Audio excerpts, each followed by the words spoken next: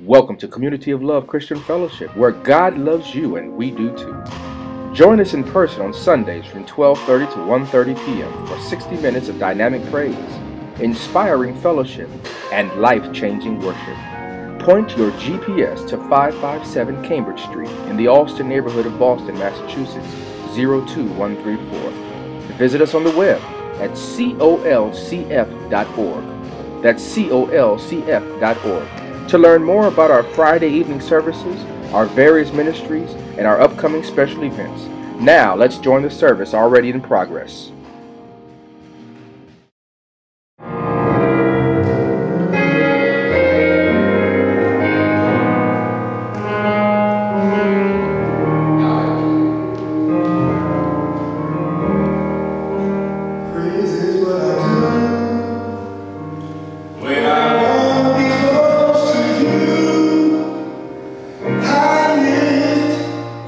My hands in praise.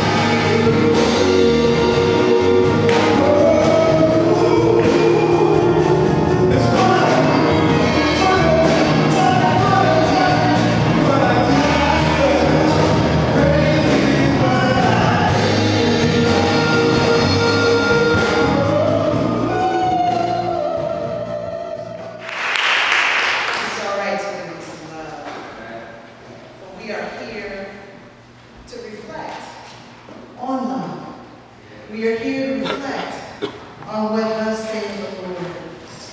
We're here to reflect on commitment. So I'd like to invite you to turn with me to the 14th chapter of Luke. Luke, the 14th chapter, beginning in the 25th verse, and continuing through verse 33. I invite you to turn to whatever your resource is, and if you don't have one in front of you, a Bible, a computer, a phone, please listen to the word of the Lord. And it reads as follows, beginning in verse 25 of the 14th chapter of Luke. Large crowds were traveling with Jesus, and turning to them, he said, "If anyone comes to me and does not hate his father and mother, his wife and children, his brothers and sisters, yes, even his own life, he cannot be my disciple. And anyone who does not carry his cross and follow me cannot be my disciple. Suppose if one of you wants to build a tower, will he not first sit down and estimate the cost to see if he has enough money to complete it? For if he lays the foundation and is not able to finish it, everyone who sees it will ridicule him, saying, 'This fellow began to build and was not able to finish.' Or, suppose a king is about to go to war against another king. Will he not first sit down and consider whether he is able, with 10,000 men, to oppose the one coming against him with 20,000? If he is not able, he will send a delegation, while the other is still a long way off, and will ask for terms of peace. In the same way, any of you who does not give up everything, he cannot be my disciple." This is the word of the Lord. Thanks be to God. Amen. So for the next few moments, I'd like to invite you to reflect with me on the topic. On this road trip, what if you don't commit?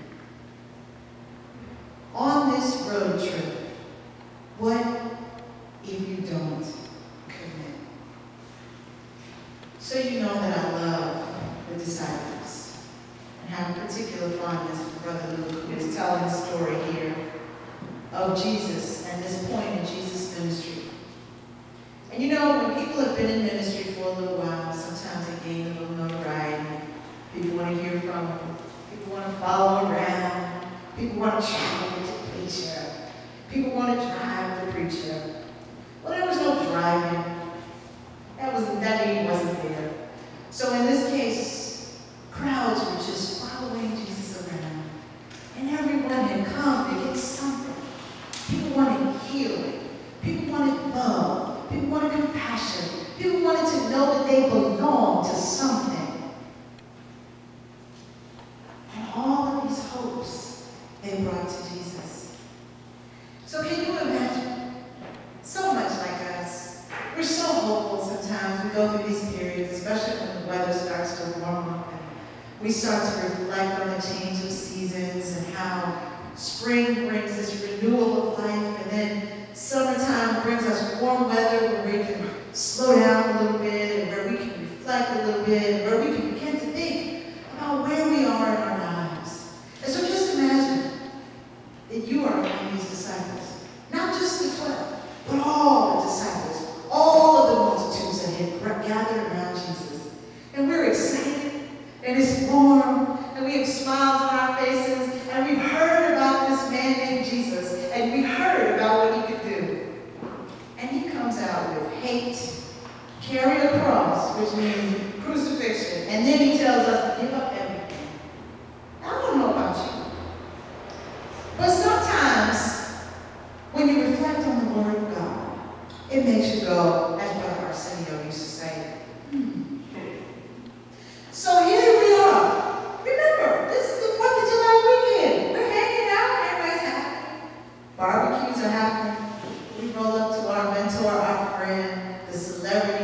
hour if we look to him for a word, a blessing, a kind thought, and he says, hate, carry something that's designed to kill you, and give up everything.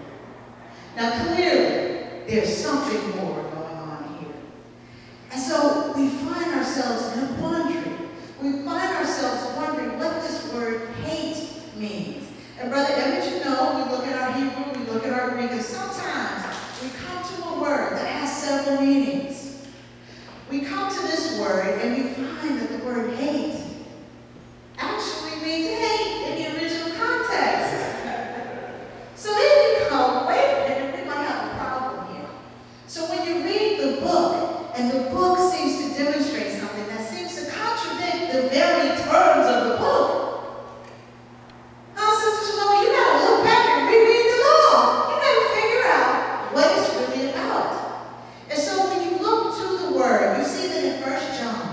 There's a reference to hating one's brother being the equivalent of murder.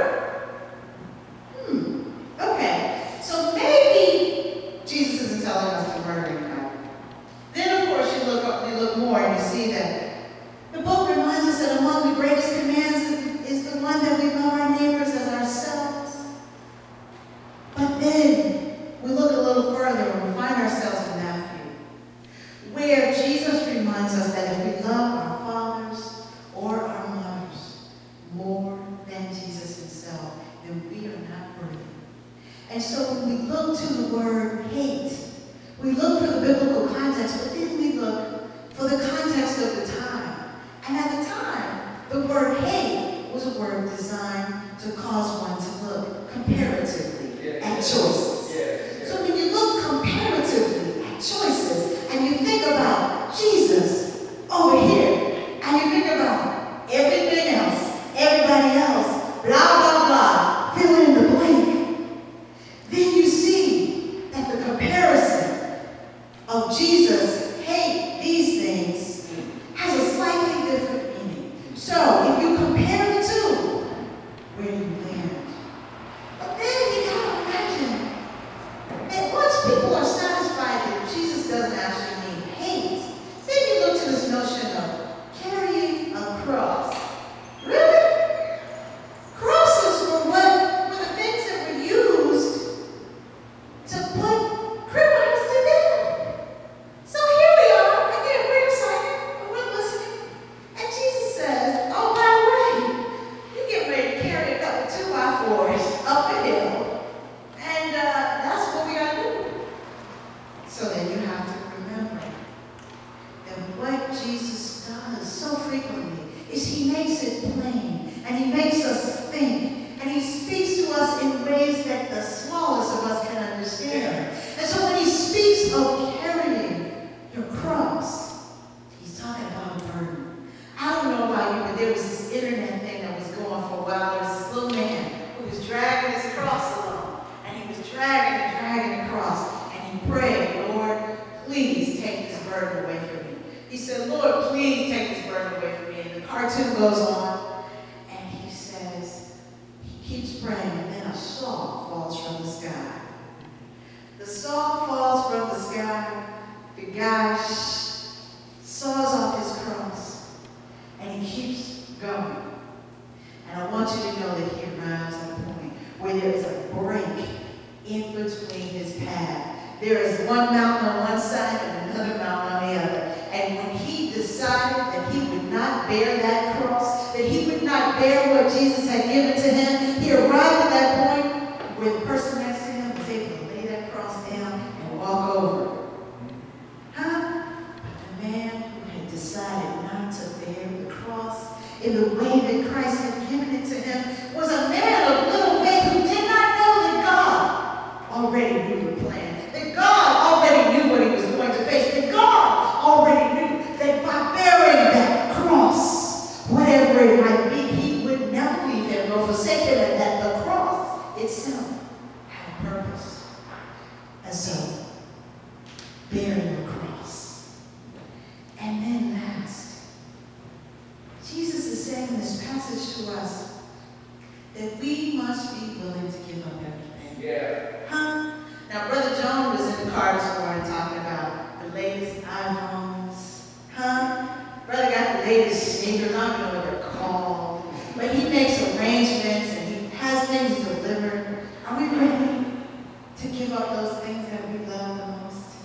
if the cause of Christ were at stake, if Jesus came today to that door and he knocked,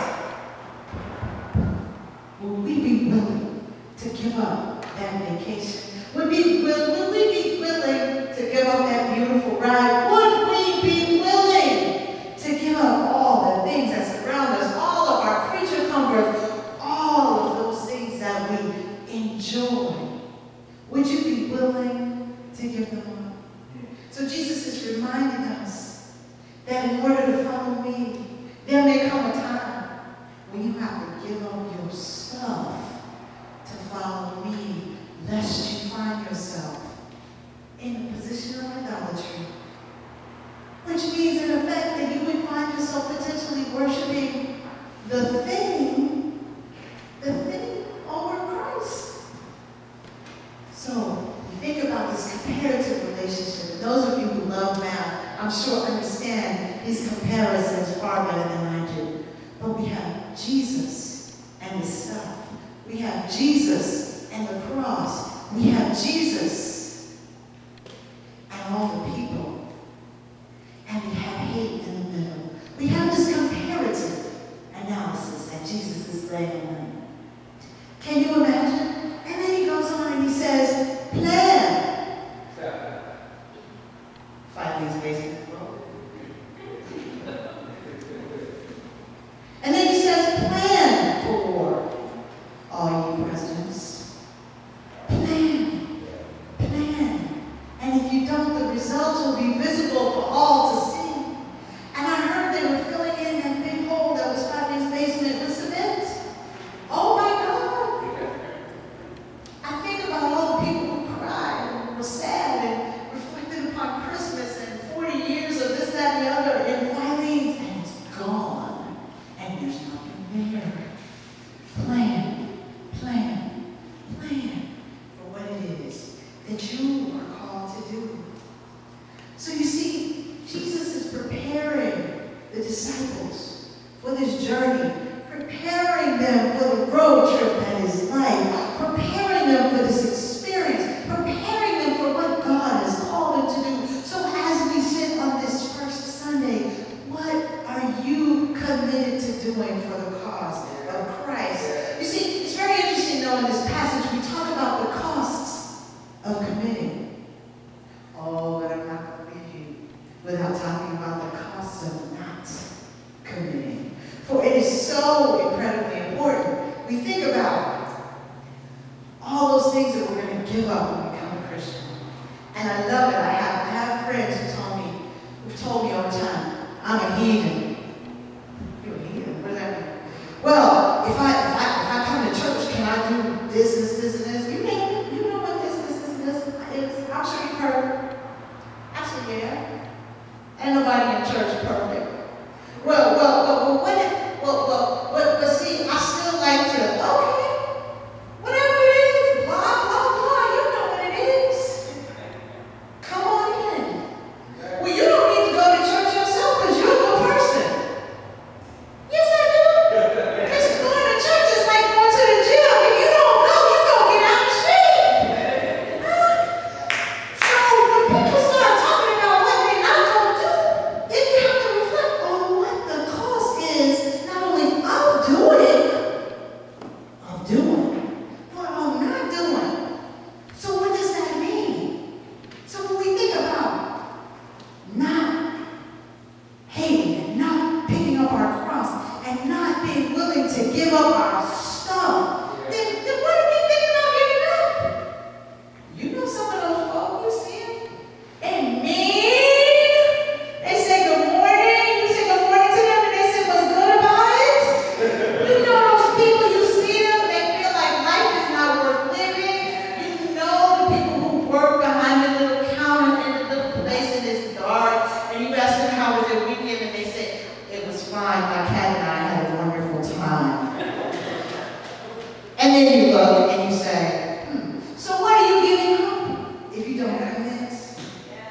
You're giving up all of his riches and glory, my Bible tells me. My Bible tells me that if you don't follow the Lord, you're giving up his grace. And his grace is what allows you to smile even in the midst of the storm. His grace is what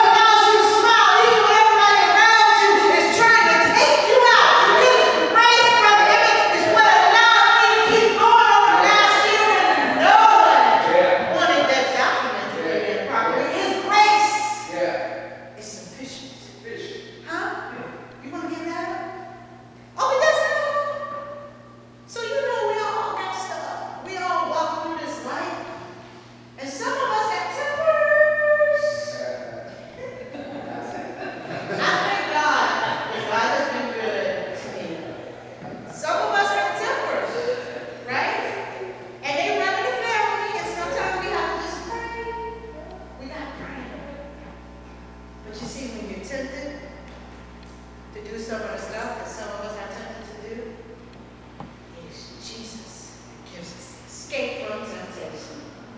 The escape from temptation, the thing that keeps you from cussing that woman out at the job, no matter what she does or says to you. The temptation to prevent yourself from doing things to yourself sometimes when you know that the decision over here is the right one. Jesus protects us. Jesus provides for us. Jesus gives us grace when we know we are wrong. But yet we get to walk past those consequences because we have committed our very lives to our Lord and Savior, Jesus Christ. Oh, but that's not it. Then those people who don't want to speak, those people who will speak about you behind your back all the time, those people who would plan your ruin, are those who become a part of your testimony. Because, you see, the Word says that all things work together for good for those who love the Lord and are called according to His purpose. So no matter what is coming at you, no weapon formed against you shall prosper. None of it will tear you down. It will simply become a part of your good news story. It will become a part of how I got over. It will become a part of how you used to sing. Glory, glory, hallelujah. Since I laid my burdens down. That's what you did when you did it. That's what you did when you said, yes, Lord. Here I am, Lord. Take me, Lord. I am yours, Lord. I surrender all. All to you, my blessed Savior. I surrender all. That's what you get when you commit. Oh, but that's not all. See, because as we reflect today on the fact that Jesus bled and died for our sins, not only did He bleed and die for our sins, not only did He take on all the mess that we could ever think of doing, but He gave us victory over death. He gave us the ultimate victory. So what is the cost of not committing? Oh, but that's not it. See, because when we are baptized, we are forgiven of all of our sins. And we have the privilege of eternal life.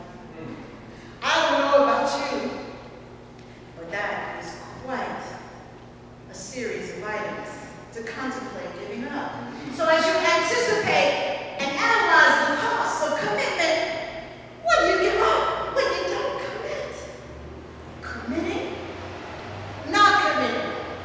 The decision is yours. And oh, what an interesting decision it is. Who or what are you choosing to follow? What is your commitment on this road of life? I have to share with you the fact that there's some really wonderful things that happen on television if you watch it purposefully. You can allow the